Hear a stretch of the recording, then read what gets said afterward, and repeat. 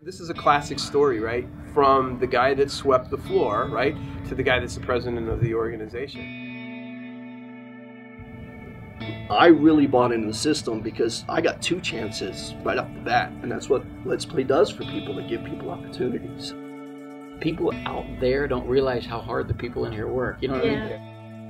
I think we've created a really cool culture that chooses people that think like us and work with us and love doing this and love people as much as we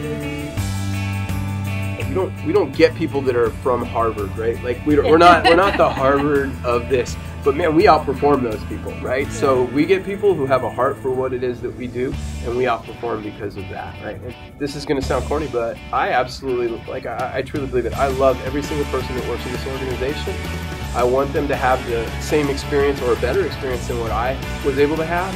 And man, I'm absolutely committed more than anything to ensure that that actually happens, right? It isn't about anything other than getting more people to experience the game of soccer and have it transform them, and getting more people to experience Let's Play and its culture and have it transform them. Love this game, love soccer, love each other, and know that this company loves you, and do your best.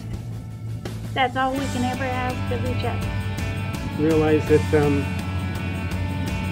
it's a family, whether it's through Let's Play, it's through soccer. Enjoy it. That's what it's about. There's definitely a unifying force here, but the people are the secret. I value them. I think we're really lucky to have the kind of entire family and staff that we have. I'd probably say go back and remember the first goal that you ever scored, and remember that feeling, and then bring that to Let's Play every day and give that to your people. That's huge.